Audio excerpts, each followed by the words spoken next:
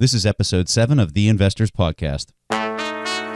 Broadcasting from Bel Air, Maryland, this is the Investors Podcast.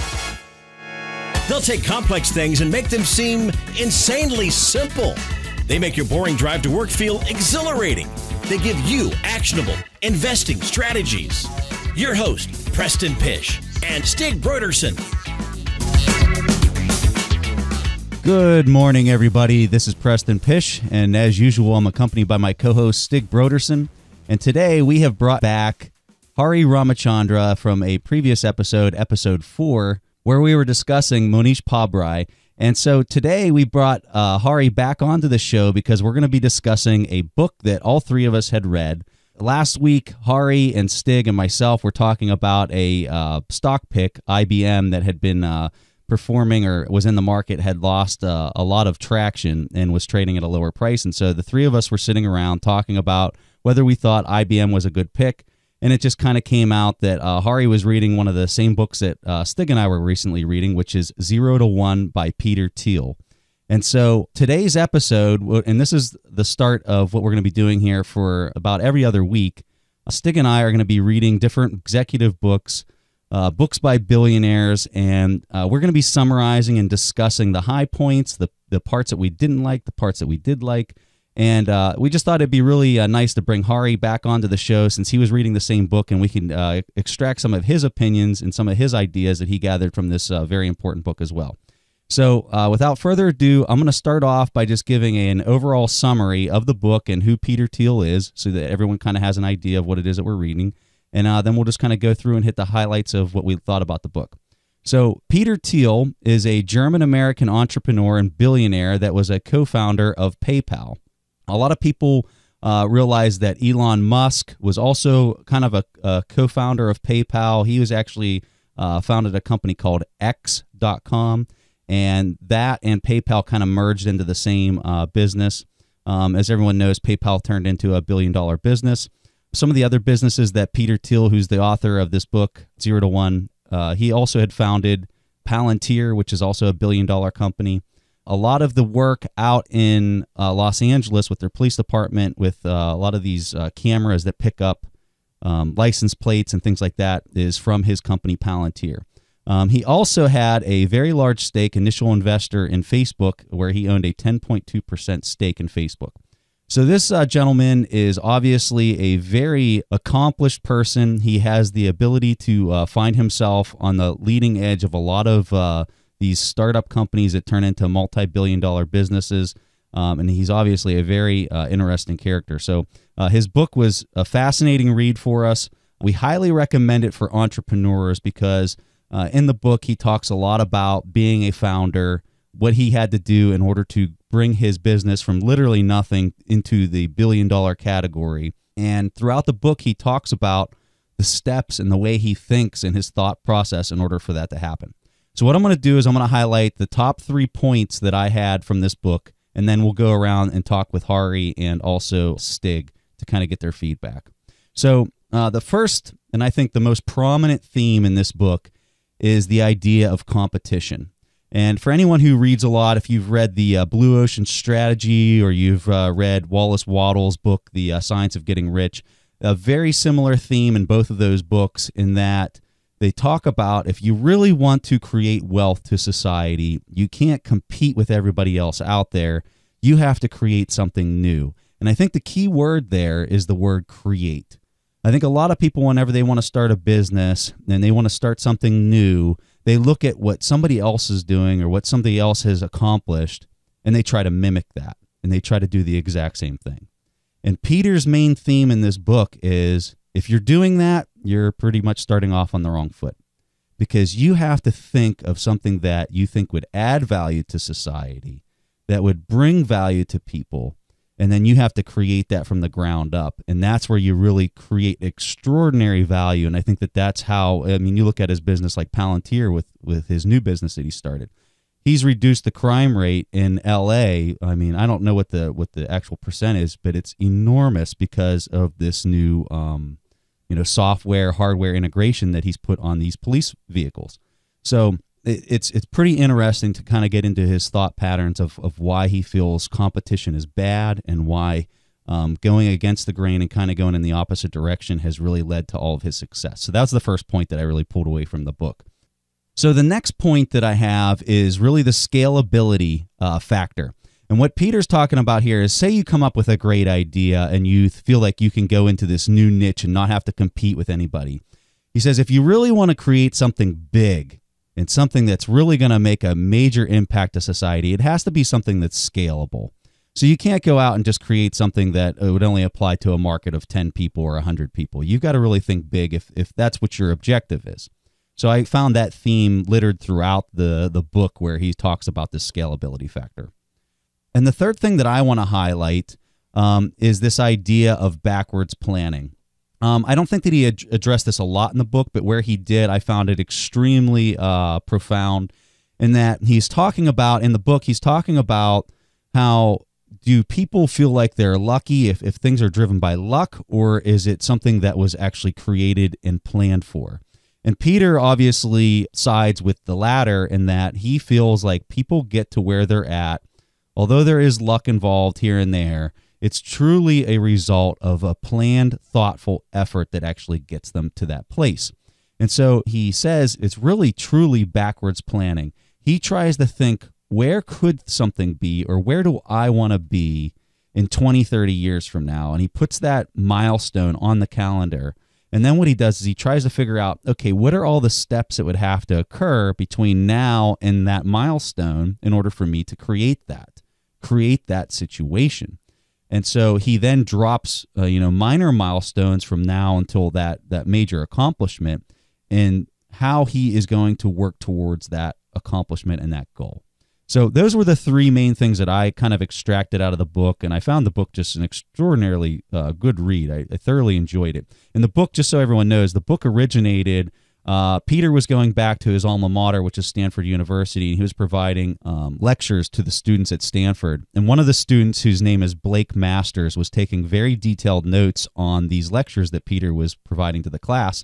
And after it was over, evidently Blake and Peter continued talking, and it turned into this book, which is 0 to 1. So with all that said, I'm going to go ahead and hand it off to Stig to kind of have Stig tell you maybe one or more themes that maybe he found throughout the book that he found quite interesting, or something that maybe I omitted. So Stig, go ahead and give us your point of view.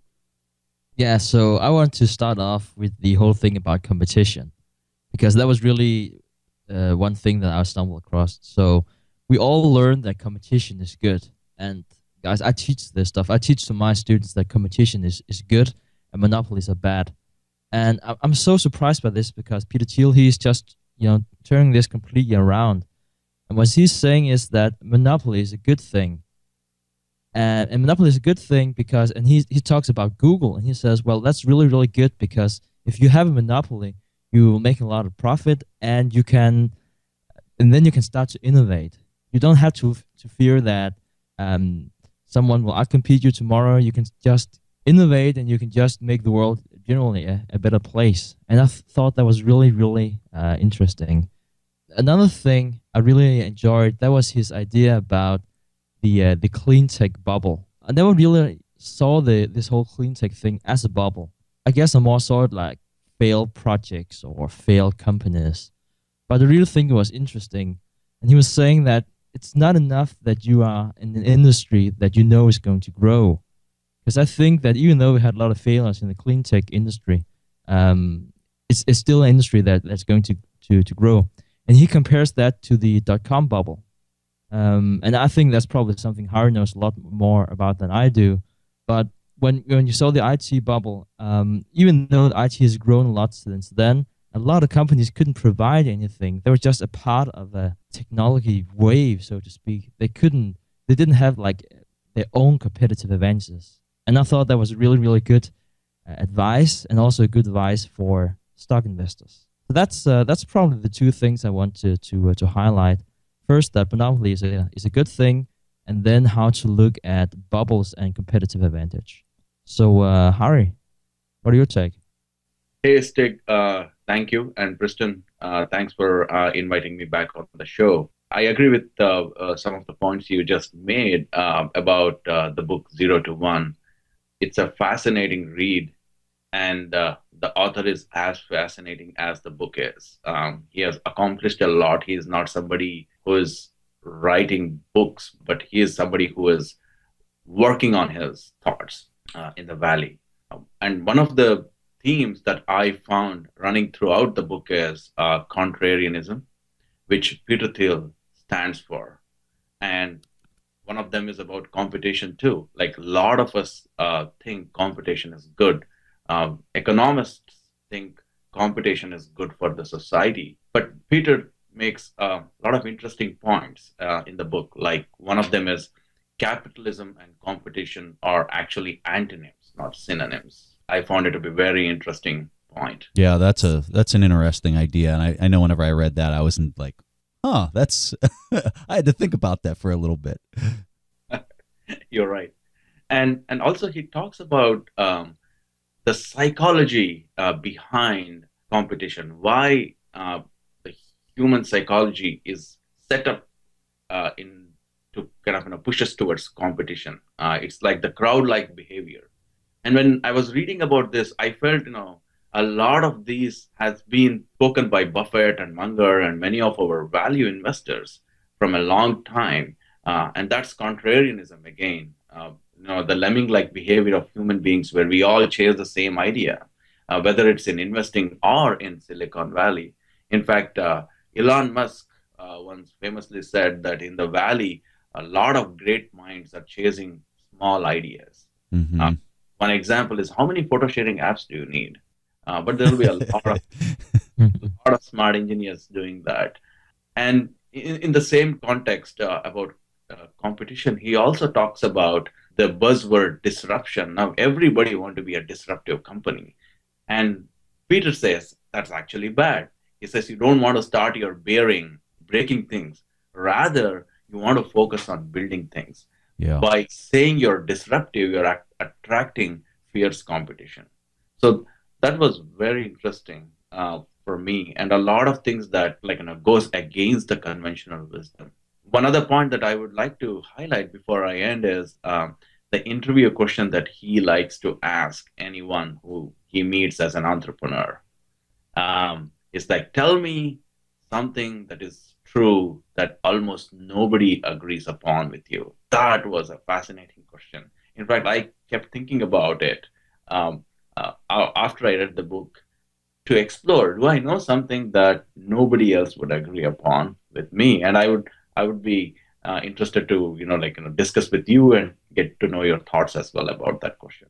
So it's funny you brought that up, because that was the next thing I was going to talk about as soon as you were done, because this was really kind of one of the biggest things in the book that whenever I heard that, I was like, because I listened to the audiobook of it, and whenever I was driving in my car and I heard that question, I was like, wow, I don't know how I would answer that. And the question in the book was, it went like this. When Peter Thiel interviews anybody that he's getting ready to hire, he asks them, what unique truth do they know that very few people agree upon?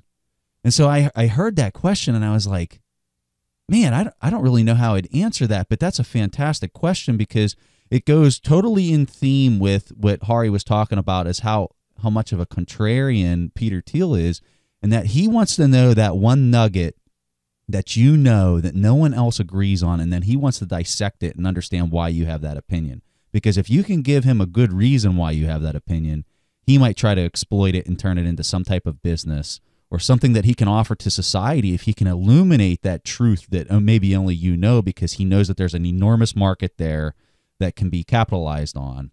And it's just, it was really probably the neatest thing I think I found in the book was that specific question that he asks people when he interviews them. Stig, you got any comment on that one? No, I'm pretty sure that he would never offer me a job, because I couldn't come up with anything. I would have given him the worst answer ever. But it really kind of shows you how smart Peter is, in that, this is a person who's extremely intelligent and kind of looks at the world in a completely different point of view. He really does look at things in inverse, and then tries to figure out if there's any truth there. And if I find that really interesting. I was reading in Buffett's shareholder letters. I can't remember what year it was. I would say it was probably like the late 80s, maybe early 90s or something like that, shareholder letter. And he talks about this mathematician. Whenever you're ever trying to solve a very difficult problem, his solution was to always invert the result and you'll find the solution. And I just really kind of find that in total harmony with Peter Thiel's book and the questions that he asked and the way he laid things out. I just found it really ironic and kind of interesting. Yeah, Christian, I think even I found that fascinating, the way Peter Thiel thinks, and a lot of what Munger and Buffett have been writing about are way similar. Oh, yeah. Yep, totally agree. So, okay, so that kind of covers our highlights of what we liked about the book, but let's go around the horn and ask what we didn't like about the book, or maybe something that we didn't completely agree with, or kind of maybe just saw it from a different angle. So, Hari, we'll start with you first on this one, if that's all right, and you go ahead and highlight something that maybe you didn't like. Sure. One of the things that I wouldn't say I disagreed, but I kind of kept thinking about after I read the book was his discussion about the role of luck and the importance of planning. In fact, he even quotes some of the famous billionaires, including Warren Buffett and Jeff Bezos and Bill Gates, who all attributed much of their success to luck. Warren Buffett has famously said that he won the ovarian lottery because of the fact that he was born as a white Caucasian male in United States during 1950s. Had it been any other thing, like he says, like if I were born in Bangladesh during the same time, I wouldn't have accomplished what I've done because of the system. Now, Peter Thiel disagrees with that and argues that you can plan your success. That I found to have kind of lack of evidence, in the sense that he misses the context in which Buffett is talking about. There are certain things that you can plan your business, plan your daily activities. You can't plan where you're born. Yeah. And I think that I don't think Buffett is against planning, but Peter takes it out of context in the book. So, yeah, and I think I agree with you on that. I think that, when you look at everyone's situation, what you're born into plays an enormous impact of how difficult it is for you to achieve at the same level as other people. I totally agree with that. And I think that is due with a little bit of luck. But with that said, I do agree with Peter in that I feel like anybody could accomplish whatever it is that they're setting forth or whatever they're putting their goals towards. It's just a matter of how much more of an uphill climb do they have because of where they might have started in that process. So it's kind of interesting. I agree and I disagree all at the same time. Go ahead, Hari. So you brought up a good point. And even about planning, he says you can plan your success. And he also gives good examples of startups, both his and his co-founders, which succeeded because they had a good plan. And in one of the chapters, and I believe it's in your executive summary too, he lays out all the things that you should think about before you start a company. And then it flies against what Munger has talked about in some of his talks, where he says, we never have a master plan. We make the best use of the situation as we go, as it goes. Because according to Munger, it is dangerous to have a plan because you get attached to your plan and you lose sight of the reality of things. I'm sorry to interrupt you, Hari. I totally agree with that idea of you have to make decisions in time right now as you're going through. And it, kind of contradicts as we're telling people, hey, you can plan, and Peter's, book says you can plan towards something. But at the same time, you see people like Charles Koch. We're reading a book on Charles Koch right now. And one of his biggest things is you have to be flexible. You have to be able to make decisions right now based on the other experiences in your opportunity cost that's associated with it. You hear Charlie Munger say that all the time. You hear Buffett say that all the time about opportunity cost, time right now, making decisions is one of the most important things that you can, understand as an investor in order to take advantage of the most lucrative opportunities as they're presented. And that's a good point, Kristen. And in fact, I read this book by Reid Hoffman. In his book, The Startup of You, he talks about not just having one plan, but he says you should have plan A, B, C, and D. And this is kind of the middle ground between Peter Thiel and the other version where you should never have a plan, wherein you're not married to one plan, but if plan A fails, you have plan B to fall upon. So he says that not just entrepreneurs or businesses, but even everyday professionals should have multiple plans so that they're not surprised if something goes wrong. Absolutely. And just so everyone knows, Reid Hoffman, who Hari's referring to, was one of the co-founders of PayPal with Peter Thiel, and now is the founder of LinkedIn, also another billionaire, part of what they call the PayPal Mafia. It's a bunch of people that all co-founded PayPal that are now billionaires, like Elon Musk is another one in that organization. Okay, let's go to Stig. And Stig, go ahead and highlight something that did you have anything else you wanted to piggyback on what we were just discussing? No, nothing to add. That was great, guys. It's really high level thinking. I think that the thing that I thought about is probably not as high level, but I was actually a bit provoked already like 10 seconds in the book. I think it was already in the preface, and that was this whole idea about you need to come up with something new. It was not enough to be successful if you just improved something, if you just improved best practices. That was not the way to think. You should think of groundbreaking new technology. And I think that, well, I understand where he's coming from, and he's also a tech guy. I'm not saying there's anything wrong with it, but I think it's also important to say to everyone out there that it's not billionaires, and surely that includes myself, that you can achieve great success by improving existing practices. If you can come up with something that can save the cost of making tin cans by 10%, you're probably going to be a millionaire pretty fast.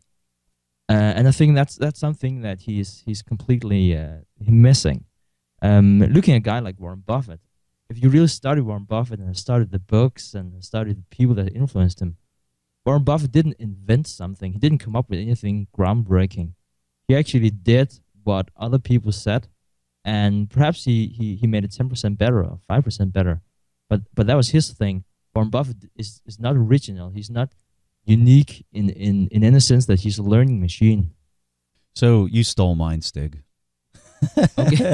Sorry about that. No, that's all right. I mean, I totally agree with you. Whenever I was looking at the different parts of the book, the thing that really kind of popped out at me is, what's wrong with taking a product that already exists and making it better for society?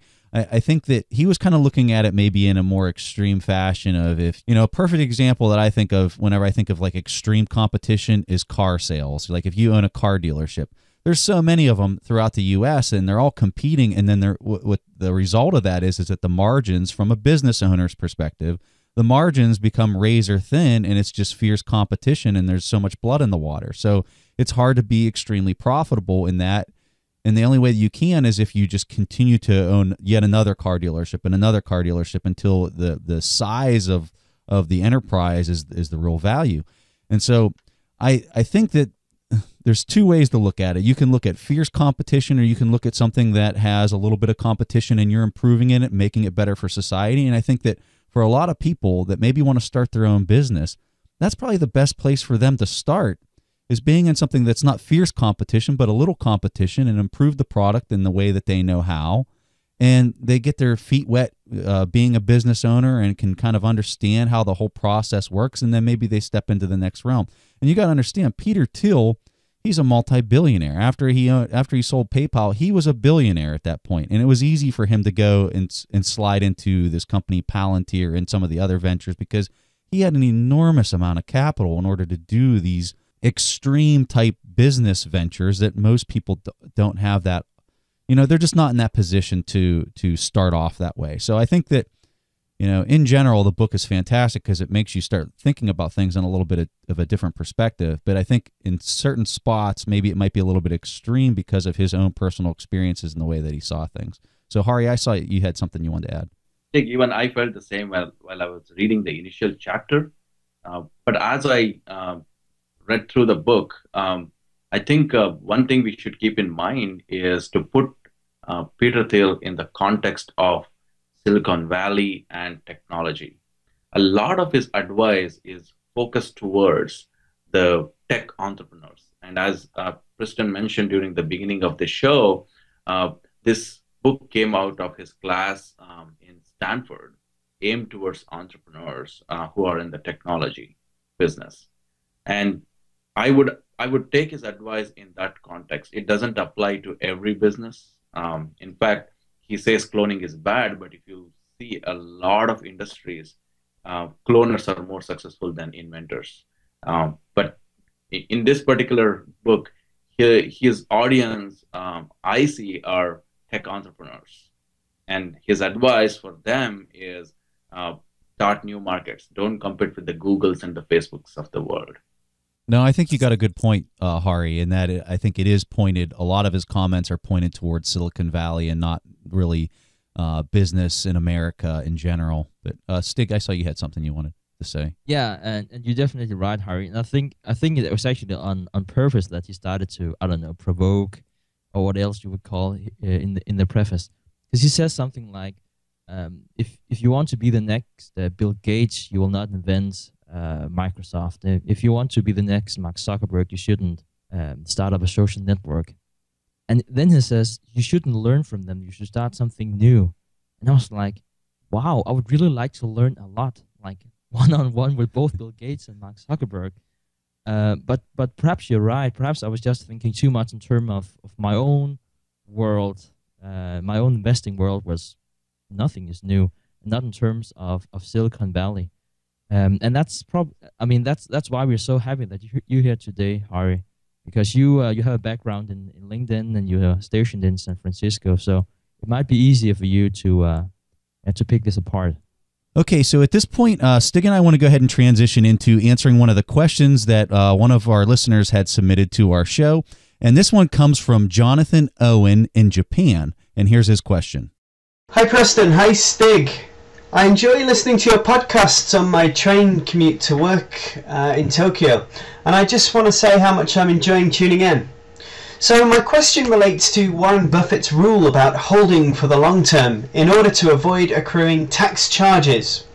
There are some governments, though, that provide tax-free ways for their citizens to invest in the stock market, therefore eradicating this tax consideration. I know that the UK and Japan have some such tax-free accounts. So my question is, if in an ideal world there was no such thing as capital gains tax, would the Oracle of Omaha's rule on holding for the very long term still be a relevant and useful guide to follow? All right, Jonathan, fantastic question. This is a very thoughtful question. Stig already has something prepared, so Stig, go ahead and fire away and answer Jonathan's question.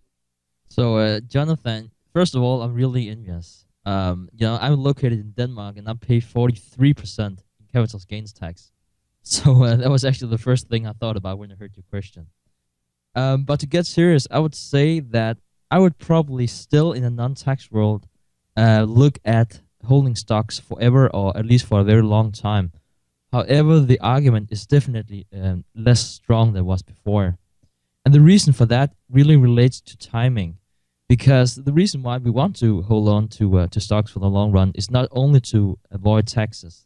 That's also because it's an outstanding company that will return a lot of profit back to you as a shareholder.